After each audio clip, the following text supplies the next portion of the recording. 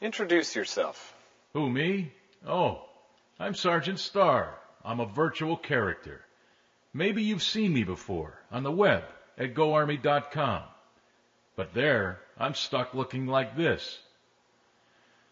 But now with a brilliant blend of pixels, polygons, and programming, coupled with real-time animation and spoken word interface, I can do my very best to answer your questions on Army careers, and my lips move when I do it.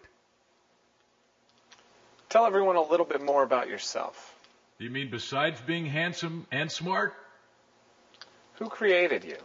I was created for GoArmy.com by NextIT, but the folks at the Institute for Creative Technologies transformed me into the moving, thinking, talking, and incredibly handsome soldier that I am today. How can you talk?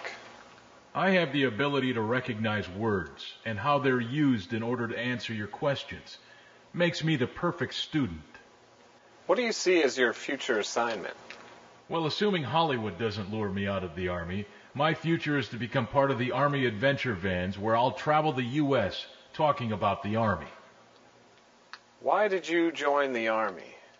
I started out in the Army, but besides serving their country, people will tell you they want to be a part of a family that honors leadership, duty, and respect. Where will I go for training? The Army will choose where you'll train since basic training is only taught at 5 posts. Are all soldiers deployed? If you mean will you go into combat, then the answer is it depends on what you do, what your MOS is. But deployment doesn't have to mean being in the fight. Deployment can mean humanitarian missions, training exercises in new places, or going to school. I think that's all we have to ask for now, Sergeant. Roger that. I'm standing down.